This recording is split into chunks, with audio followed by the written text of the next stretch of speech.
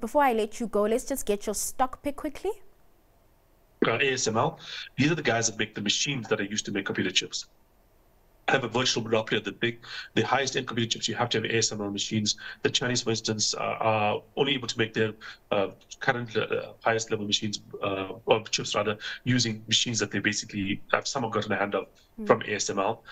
So if we're looking at AI taking off like we think it is, the last set of, like I said, earnings from every single tech company is pointing to huge spend on AI.